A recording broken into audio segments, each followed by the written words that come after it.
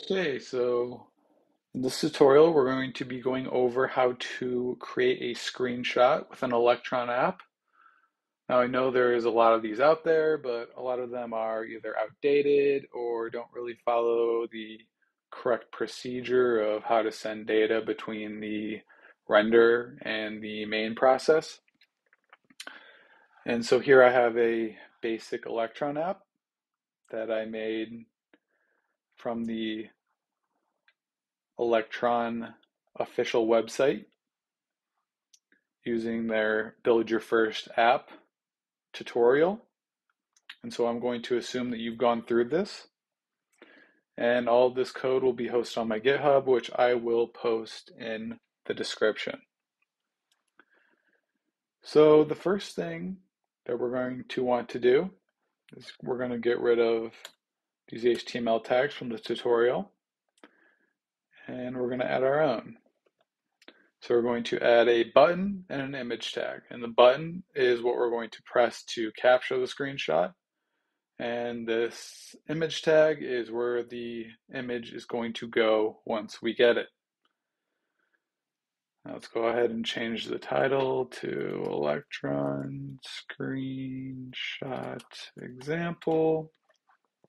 And there's one more thing we're going to need to do in this file, and that is update these meta tags. Because if we do not do this, then the image will not properly come through due to, some security policy. So the next thing we're going to do is come to our render process. And this is the code from the tutorial. We're going to get rid of it. And we're going to copy and paste our own code. So what this code is doing is we're getting that screenshot button by its ID, and we're adding a click event listener onto it. And once we click it, we're going to call this take screenshot function. And once we get into this take screenshot function, we are going to call window.screenshot.capture screenshot. And this is going to be called in this preload.js file. So let's go over there. We don't have it defined yet.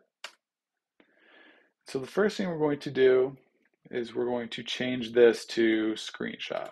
You can name this whatever you want with, whatever you're doing. We're taking a screenshot, we're going to name it screenshot. And that corresponds to this right here, this screenshot.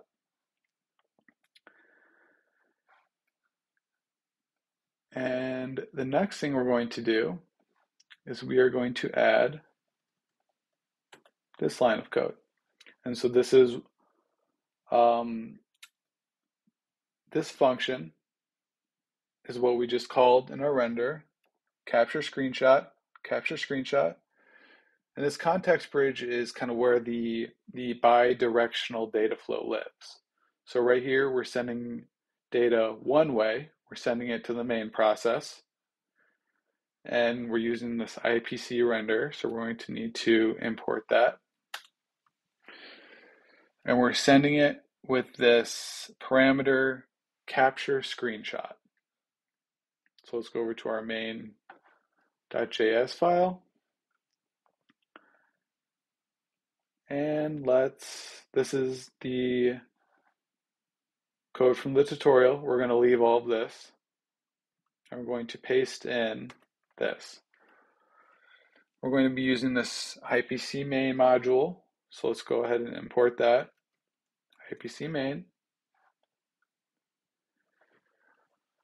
And this will be called when we call that capture screenshot from right here, capture screenshot. Those two correspond to each other. And so once we get into this function, we're going to call this capture screen function, which we do not have defined yet. So let's go ahead and copy and paste that in. And this is the bread and butter of the whole thing. This is where we are getting our screenshot from. And so this function relies on two modules from Electron, this screen module and this desktopCapturer module. So let's go ahead and Import those in, desktop capture, okay. And so we can read the comments here and see what's going on. We're getting the primary display. We're getting its width and its height. We're setting this options object with its width and its height, and type it's a screen. And we're using this desktop capturer module, and we're passing in the options. And so what this is going to return is the sources. And so this sources is an array of all of our screens that we have. So let's say, for example, you have two screens hooked up. This is going to return an array of two different objects, one of your primary screen and one of your secondary screen. And so what this line is doing right here is we are extracting the primary display from that array. So let's say you wanted to get a screenshot from your second screen, you're going to have to change this code. And if you console log this sources variable out, you'll see how to how to manipulate this to get it. And so here we get our primary source. We get the thumbnail, which contains all of our image data, and then we return our image. Back up to the IPC main function. So with that image that we just returned, we're calling this toData URL function on it.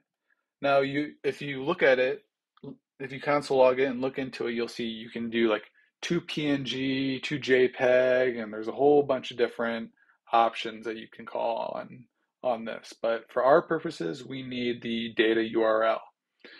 So we're going to get this data URL, and we are going to send it back to the renderer process through this preload. And we're going to do that calling this screenshot captured. And so we don't have that defined yet. So let's go ahead and define it. So here we see there's that screenshot captured parameter that we passed in, screenshot captured. And we are sending the screenshot URL back to the renderer process. And we're using a callback that's provided for us. And so if we go back to our renderer process, we'll see window.screenshot.screenshot captured. And that is where this is getting called, this screenshot captured. And so we're getting our data URL passed in, and then we are getting that screenshot image that we defined in index.html, and we're setting its source to the data URL. And that's pretty much it. So if we run our Electron app, we see we have our capture button, but we don't have an image yet because we haven't taken it. So let's go ahead and take it. And there we go. There's our screenshot.